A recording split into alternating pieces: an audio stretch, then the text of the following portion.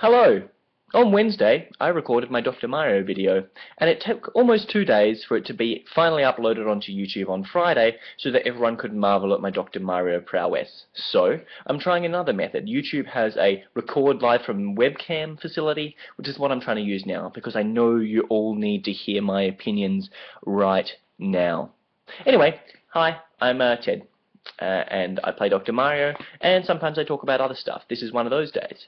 So today I'm talking about orienteering. Orienteering was a sport when I started when I was at the beginning of high school, and it did many great things for me. It got me fit, it got me reconnect with my family because we all had to go out and go orienteering, and it got me to see a bunch of amazing places, and most importantly, orienteering was where I met my lovely wife. Apparently she's got a thing for the hot, sweaty boys. I don't know, she's a bit weird.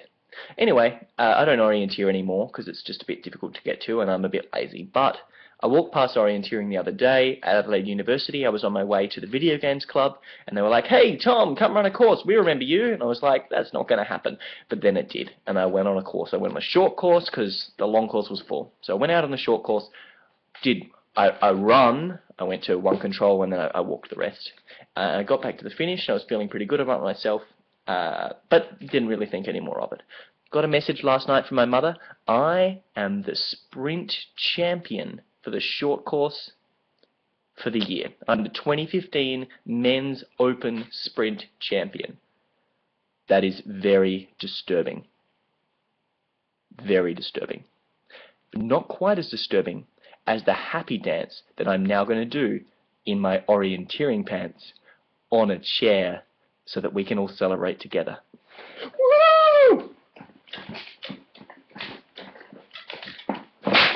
That chair broke! So, yep. One of the things that's really good about me meeting and marrying my wife is that she stops me from doing dumb things on the internet and from wearing my orienteering pants, which are a bit wrong. So, Laura, come home soon. It's okay. It's not broken. It just